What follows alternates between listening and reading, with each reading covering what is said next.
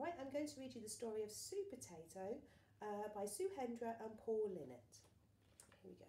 Supertato. Supertato. Some vegetables are frozen for a very good reason. Don't believe me? Then keep reading. It was night time in the supermarket and all was quiet, but crash! Bang! Something had escaped from the freezer. Something small and round and green. Something looking for trouble. Big trouble. Help! Help! Cried Carrot. I'm stuck to the conveyor belt. Oh, cried Broccoli. Someone's drawn on my face. Cried Cucumber. Who was doing this? And was there anyone who could help these vegetables who were in distress? Supertato to the rescue. He used his super speed. He used his super strength. And he used a flannel and some soapy water. I know who's behind this, said Supertato. There's a pea on the loose. Oh no, not a pea, everyone gasped.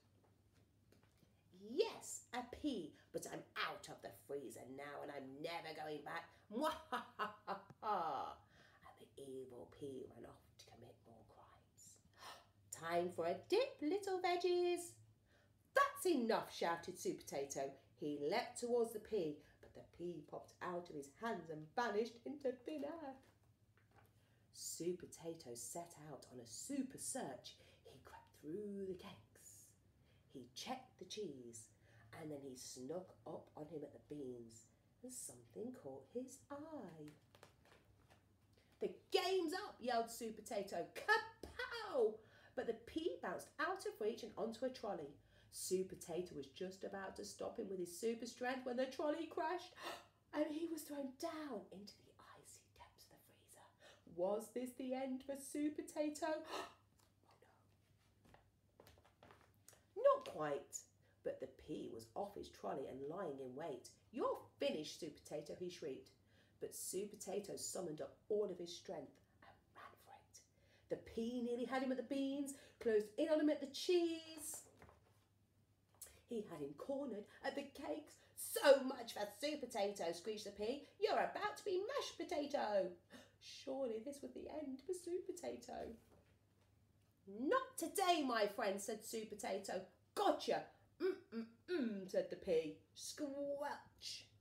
Oh, yes, said Supertato.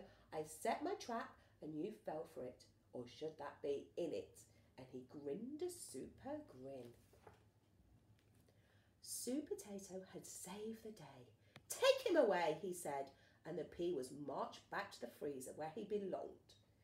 This jelly tastes like pea, said Broccoli, and everybody laughed and cheered. So remember, folks, some vegetables are frozen for a very good reason. Maybe you'd better go and check your freezer just in case there's an escaped pea in your house. The end.